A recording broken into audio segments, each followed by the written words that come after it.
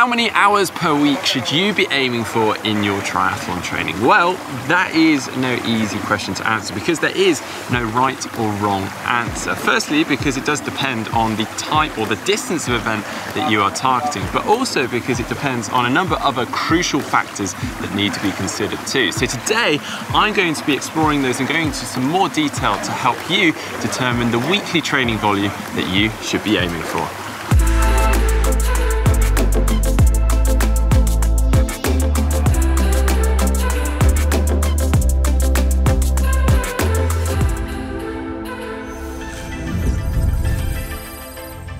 Now, first and foremost, we need to decide the type of event that you would like to tailor your training for. Now, it can be very easy here to be influenced by some of your friends, training partners, or work colleagues. Perhaps it's an event that they're doing this year or that they've suggested to you. But it's important to note that we all have our own very personal priorities that can really dictate the type of event that you should be doing, and maybe the amount of hours that you have to train for that. That could be your family, it could be a partner, it could be your work, it could be social life, it could maybe even be another hobby. So how do we go about juggling this and choosing the appropriate triathlon for that? Well, this does require some realism and honesty as to the amount of time that you have available. If you are someone that's got a busy work life and family commitments, then probably going to advise that you stick to the shorter distance events such as sprints and Olympics. It's not to say that you can't do those longer distance events, but having seen people, friends struggle with this before, I would say the shorter ones are possibly the more sensible option.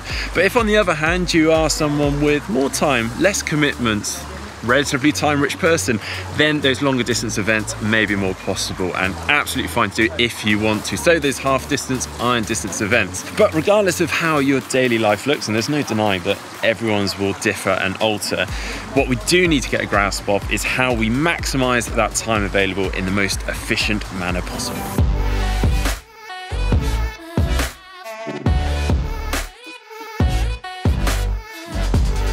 So if you are pushed for time due to these pressures and commitments that we were just talking about, then it's probably best to stick to these shorter distance events, the sprint and Olympic distance triathlons, or at least to start out with anyway, because they are far more doable and to a good level on under 10 hours of training per week. In fact, there's some pretty good evidence out there in the way of some rather successful age group triathletes who managed to do this on under 1 hour training per day and really maximizing the use of that limited time that they have. So it's a rough guide and a rough structure. You want to be looking at doing 2 short swims of around 45 minutes, 2 bikes of around 60 to 2 hours, and 2 to 3 short runs of around 30 to 40 minutes. That's going to give you a weekly total of between 6 to 7 hours. And if you manage to back them up consecutively and consistently, that's going to bring you into a sprint or Olympic distance triathlon in really good shape.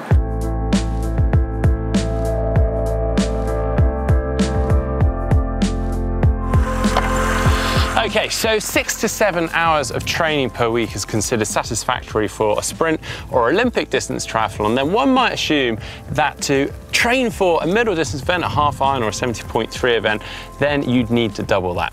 No, not at all. In fact, the training required to do an Olympic distance triathlon is going to stand you in pretty good stead for a middle distance event too. If anything, you may want to consider bumping up one of your rides and one of your runs. So looking at doing something like 2 to 3 hours for one longer ride per week, maybe on the weekend when you've got a little bit more time, and one of your runs up to around an hour or perhaps even more. And that's going to nudge your weekly totals up to around 9 hours. Okay, so now let's double that distance and move on to the full distance Ironman distance event. Now, if you are watching this video and planning on doing an Ironman, then you are probably looking to me for some magic answers on how to train for it in as few hours as possible. Well, here on GTN, we have actually done a video already on how to train for an Ironman in under 10 hours per week. So I'll throw to that at the end of this. But in essence, you do want to include probably an extra swim or at least a longer swim so that you're capable of covering 3.8 kilometers.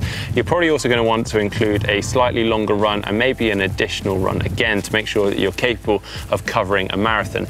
But one way of really saving time and across all the distances, whichever distance you are focusing on, is actually to start including some brick sessions. And the idea of this is that you're coupling 2 different disciplines together. So take bike and run, for instance. You can do a bike session and then run straight off of it.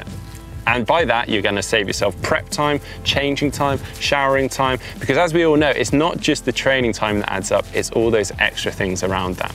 So, brick sessions are an absolute winner.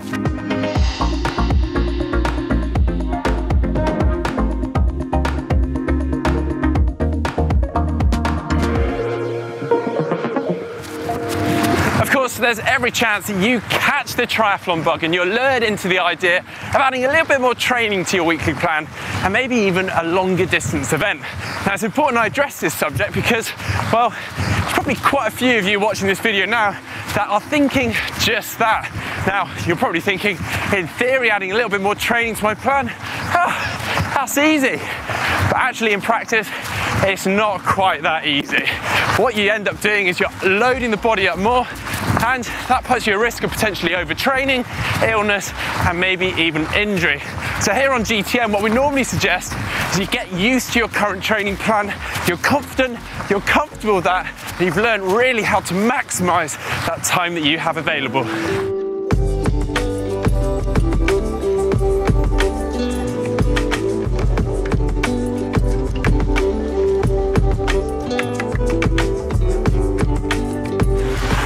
Now back to the amount of hours of training that we do per week. So let's say, for example, you're aiming to do 8 to 10 hours per week. Obviously, we're looking for consistency, but that doesn't mean we have to be doing 8 to 10 every single week. In fact, I normally suggest you do it in cycles of 3 to 4 weeks. So 3 weeks of 8 to 10 hours, then actually we have a lighter and easier week, maybe somewhere between 4 to 5 hours. That's going to allow your body time to adapt, recover, and progress. Well, I hope you've enjoyed today's video. You're a little more clear on how many hours of training you should do for your Ironman. If you've enjoyed it, hit that thumbs up button. If you'd like to see more from GTN, you can click on the globe and subscribe. If you'd like to see our 10-hour Ironman training week, see it by clicking just up here. If you'd like to see how to structure a swim workout, see that by clicking just down there.